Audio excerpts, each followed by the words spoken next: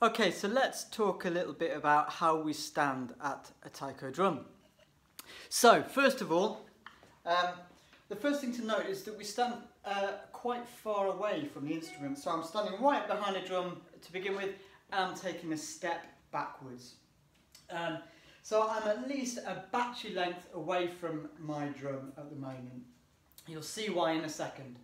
Once we've got the distance, it's time to get the width of the stance. So feet need to be wider than shoulder width, and even wider than that if you can, but keep it comfortable. It's not a competition. Left foot comes half a step forwards or towards the drum. Right foot comes half a step backwards or away from the drum. So you can see now that I've got quite a wide stance and I'm on a diagonal as compared to my drum. So the next thing I need to do is to move my hips, not my feet, just my hips, so that they're square onto the drum.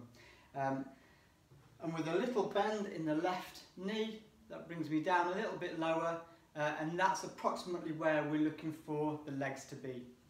Once we've got the legs in place, we can bring the arms out in front, and as you can see, my arms are quite extended. My elbows are in front of my body, and this is why we need this distance between the player and the player's drum, so that you can reach your arms out and still have your bachi, your drumsticks, over the centre of the drum. If I hadn't taken that step back, when I extend my arms, my bachi would be over the edge here, which is no good. So nice distance, bachi hovering just about an inch above the skin of the drum in the centre, and in a V shape, a shape like this. Finally, just check that your shoulders are nice and relaxed, and that your spine is straight, so you're almost sitting on top of your hips. What we don't want to see is people bending over to play the taiko like this, because it'll end up in a little bit of lower back pain. So straight back, shoulders down, and there's our primary stance. We call this the ready position because we're ready to play. We do use another stance from time to time in taiko called the listening position.